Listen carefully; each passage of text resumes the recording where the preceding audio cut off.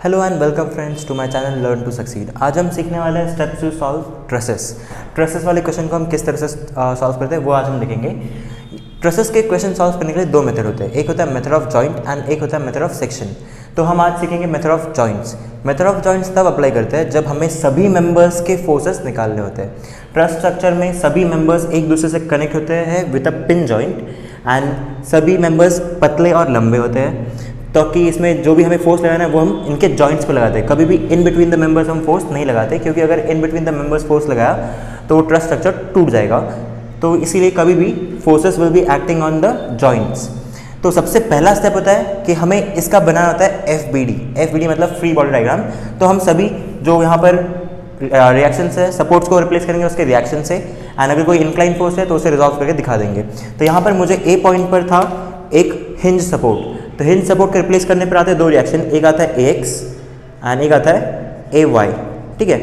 And जब हम R C यहाँ पर, क्योंकि ये रोलर था, रोलर को रिप्लेस करते तो आता है एक ही रिएक्शन जहाँ पर ये रोलर है उस सरफेस के परपेंडिकुलर, तो यहाँ पर एक आया reaction of the roller that is R C, ठीक है।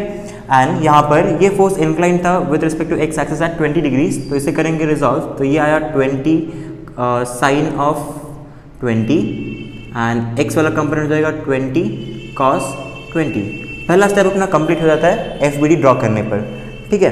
एफ बी डी ड्रॉ करने के बाद सेकेंड स्टेप होता है summation F x, summation F Y and summation of moment equated to 0, जो कि अपनी इक्विलिब्रियम कंडीशन होती है। तो सबसे पहले हम करेंगे summation F of x equal to 0 and add करेंगे सभी फोर्सेस को जो कि एक्स में है। तो summation F of x equal to 0। अब एक्स में फोर्सेस है अपने पास, सबसे पहला ए एक्स, तो ए एक्स जा रहा है पॉजिटिव में, देयरफॉर ए एक्स। देन एक्स में फोर्स है ये वाला माइनस में, minus 20 cos of 20 equal to 0। Then summation F of Y equals to 0। Y में फोर्स कितने हैं, पहला ए Y is going in upward direction that is positive. Then R C is also in positive direction R C, and ये 20 sign 20 downward जा रहा है, तो minus 20 sign 20, and ये 60 Newton is also going in downward direction, तो ये हो गया 60 Newton and equated to 0। Okay, तो इस तरह से हमारा कंप्लीट होता है समेशन एफ ऑफ वाई। अब हम करेंगे moment with respect to A and equate करेंगे उसे 0 से। अब मैं मोमेंट विथ रिस्पेक्ट टू ए ले रहा हूँ, तो मेरे ए एक्स एंड ए वाई 0 हो जाता है। अब ये फोर्स है 60 वाला, पहला फोर्स है मेरा 60 इंटू उसके लिए परपेंडिकुलर डिस्टेंस देखा, तो ये फोर्स लाइन एक्सटेंड की तो इतना है उसका परपेंडिकुलर डिस्टेंस, तो ये डिस्टेंस है अपना 3 cos 60 दैट इज 1.5, तो ये होता है 1.5। रखा पेन, घुमा, ये घुमा क्लॉकवाइज पॉजिटिव। नेक्स्ट फोर्स है 20 cos 20, फोर्स है मेरा 20 cos 20, इसके लिए परपेंडिकुलर डिस्टेंस, ये 20 cos 20 की फोर्स लाइन यहाँ पर रहेगी। अगर हमने यहाँ से ए से परपेंडिकुलर किया तो ये होगा इतना डिस्टेंस, और ये डिस्टेंस होगा, ये हाइपोटेनस है, तो 3 sin 60, तो ये हो गया 3 sin 60। ओके, रखा पेन एंड घुमा, ये घुमा anti clockwise minus. Next force है 20 sin 20, मेरा नेक्स्ट फोर्स है 20 sin 20 इनटू उसके लिए परपेंडिकुलर डिस्टेंस, ये फोर्स इस पॉइंट पे एक्ट कर रहा है, हमने ड्रॉ किया लाइन, तो यहाँ से यहाँ तक perpendicular distance will be 3 + 1.5 that is 4.5। रखा पेन, घुमाया, ये घुमा clockwise that is positive. Last force बचता है R C into perpendicular distance 3 + 3 6, तो ये हो गया आर सी इंटू 6। रखा पेन, घुमाया, ये घूमता है एंटी क्लॉकवाइज इक्वल्स टू 0, ये डिस्टेंस भी 3 था एंड सभी जो लेंथ है ये 3 है। तो यहाँ पर हमारा अननोन बचता है सिर्फ आर सी, तो जब आप इसे सॉल्व करोगे तो आपको मिल जाएगा आर सी का वैल्यू। हम यहाँ पर सिर्फ अभी सीख रहे हैं स्टेप्स टू सॉल्व। मेरे नेक्स्ट वीडियो में आपको एक डिटेल क्वेश्चन सॉल्व करके मिल जाएगा, तो इसके बाद वो आप नेक्स्ट वीडियो देखिए। अभी हम जस्ट देखेंगे कि इसमें क्या क्या स्टेप्स लगाते हैं। ये अपना फर्स्ट स्टेप कंप्लीट होता है। फर्स्ट स्टेप में F B D and F x F Y moment. Then second step होता है कि अब हमें हर एक पर्टिकुलर जॉइंट्स का एफ बी डी बनाना है। हम वो जॉइंट लेंगे जिस पर सिर्फ 2 अननोन्स है। अब अगर मैं ए जॉइंट का एफ बी डी बनाऊँ तो मुझे ऐसा दिखेगा, ए जॉइंट के एफ बी डी में एक फोर्स ऊपर जा रहा है ए से ई, एक फोर्स जा रहा था ए से ई that is F A E, and एक फोर्स जा रहा था ए से बी की तरफ, तो उसे हम लिख देंगे एफ ए बी, एंड इनके बीच में एंगल था 60 डिग्रीज। एंड यहाँ पर ए एक्स एंड ए वाई भी है, यहाँ पर रख दिया ए एक्स एंड ए वाई, क्योंकि जब हमने आर सी निकाल लिया था, आर सी का वैल्यू यहाँ पुट करने पर हमें ए वाई मिल जाता है, एंड आर सी का वैल्यू यहाँ पर तो हमें डायरेक्टली ए एक्स मिल चुका है। तो फिर अपने पास यहाँ पर अननोन सिर्फ 2 है, क्योंकि ए एक्स एंड ए वाई पता है, तो एफ ए बी और एफ ए ई हमें निकालना है। तो हम उस जॉइंट से स्टार्ट करते हैं जहां पर अपने पास सिर्फ दो अननोन्स है, जैसे कि ए पर एक ये अननोन था और एक ये अननोन था, सी पर एक ये अननोन था और एक ये अननोन था। तो हम या तो ए से स्टार्ट कर सकते थे या तो सी से।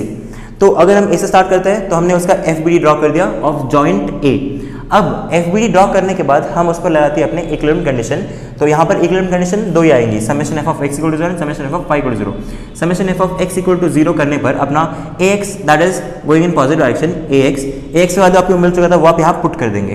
देन प्लस FAB प्लस इसका x component FAE cos of 60 and इसका y कंपोनेंट ये था FAE sin ऑफ 60। तो इसका ये x component is going in positive direction, तो FAE cos of 60 equals to 0। यहाँ पर आपका summation F of x complete हो जाता है। Then summation F of y equals to 0। Summation F of y में किया तो AY is going in upward direction, AY का वैल्यू आपको यहाँ पर मिल चुका था वो आप वहाँ पुट कर दोगे। देन FAE भी पॉजिटिव में जा रहा है, तो that is FAE sign of 60 degrees and equating it to 0। तो हमें AY मिल चुका था वो हमने पुट किया, तो अननोन सिर्फ बचा है FAE। तो जब आप इसे सॉल्व करोगे तो आपको यहाँ से FAE का वैल्यू मिल जाएगा। FAE का वैल्यू मिलने पर यहाँ आप पुट कर दोगे तो आपको AE पता है, AX पता है, तो यहाँ से आपको FAB का वैल्यू भी मिल जाएगा। तो जैसे ही आपको वैल्यू मिलता जाएगा आप अपने FBD में यहाँ पर मार्किंग करते जाएंगे ताकि आपको भी पता रहेगा कि आपने ये फोर्स और ये फोर्स फाइंड आउट कर चुके हैं। उसके बाद आप ड्रॉ करोगे जॉइंट C का FBD। सिमिलरली C का FBD ड्रॉ करने के बाद हम वापस Fx एंड Fy करेंगे तो हमें ये फोर्स और ये फोर्स मिल जाएगा। जब हमें ये दोनों मिल गए तो अब हम B जॉइंट का FBD ड्रॉ कर सकते हैं। क्यों? क्योंकि हमें AB मिल चुका है एंड BC भी मिल चुका है, तो अननोन सिर्फ रहेगा BD एंड BE। इस तरह से आगे फर्दर हम ऐसे कंटिन्यू करते जाते हैं, एक के बाद एक एक सॉल्व करते जाएंगे। जब हम B का FBD ड्रॉ करेंगे तो हमें ये वाला जॉइंट, ये वाला मेंबर और ये वाले मेंबर का फोर्स मिल जाएगा। तो लास्ट में बचेगा सिर्फ ये वाला मेंबर, तो उसके लिए आप लास्ट में फिर D जॉइंट का अगर या फिर E जॉइंट का FBD ड्रॉ करोगे, वापस Fx and Fy equal to 0 equate करने पर आपको ये वैल्यू भी मिल जाएगा। तो इस तरह से हम ये ट्रसेस का क्वेश्चन सॉल्व करते हैं of method of joints. Friends, मैंने ये अभी जस्ट आपको स्टेप्स टू सॉल्व बताया है। अगले वीडियो में इसी क्वेश्चन का मैं डिटेल सॉल्यूशन दूंगा ताकि आपको वो और अच्छे से समझ जाएगा। यहाँ पर हमें वापस एक बार मैं आपको रिवाइज करता हूँ कि फर्स्ट स्टेप आपको क्या होता है FBD, then Fx Fy moment. Second step में हम वो जॉइंट देखते हैं जिसमें सिर्फ दो अननोन्स हो एंड उसको लगाते हैं वापस से Fx and F of y। फिर हमें एक एक करके सभी वैल्यूज मिलते जाती है एंड लास्ट में हम टेबल फॉर्म करते हैं जिसमें हम फोर्स, मेंबर एंड उसका मैग्नीट्यूड नोट डाउन करते हैं। अगर आपको मेरा ये वीडियो पसंद आया हो एंड समझ में आया हो तो प्लीज़ इसे लाइक कीजिए और अपने दोस्तों के साथ शेयर कीजिए और साथ ही साथ मेरे चैनल लर्न टू सक्सीड को सब्सक्राइब भी कीजिए। Thank you.